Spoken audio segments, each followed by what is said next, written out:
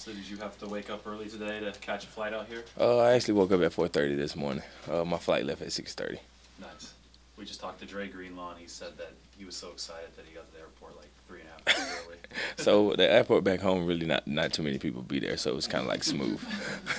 Where'd you fly out? Greenville, Spartanburg Airport, and then I flew in Atlanta, and then I came straight here. And what have you done since you've been here? Paperwork and medical stuff. Did you realize at the time that you'd made such a good impression with the 49ers in Mobile? Yes, sir. Me and Coach Shanahan and John Lynch connected well there. I kind of had a feeling like if I was there around this time that they'll probably be calling my phone. Did they say that to you, or just your sense? It's just kind of a feeling that I had. Why do you think you guys connected both, off the field with the personalities and on the field with what you bring to the table?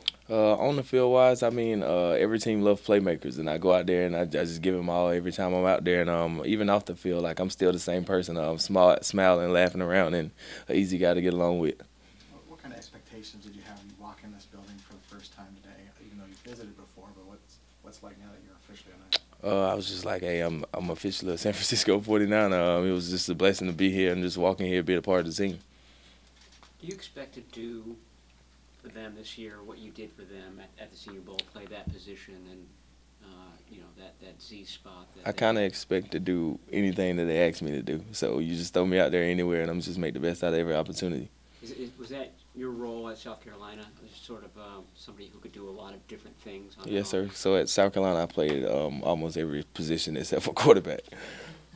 They say that you have a running back spot. You've met probably Jalen Hurd. Yes, sir. We played against him when he was at Tennessee. Okay. He doesn't exactly have a running back spot.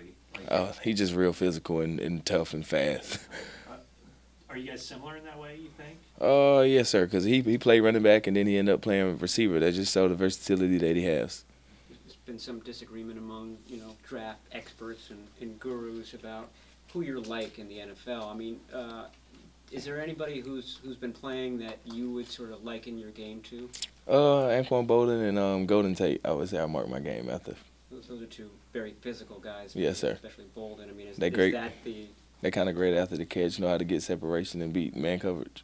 You've got that extra explosive element that maybe those guys didn't, yes, sir. not have had. So, I mean, where did that come from, and how do you... It's kind of just been my mentality since I play. And my father always told me, like, every time you get the ball, you're trying to put the ball in the end zone. So that's kind of been my mindset every time I touch it.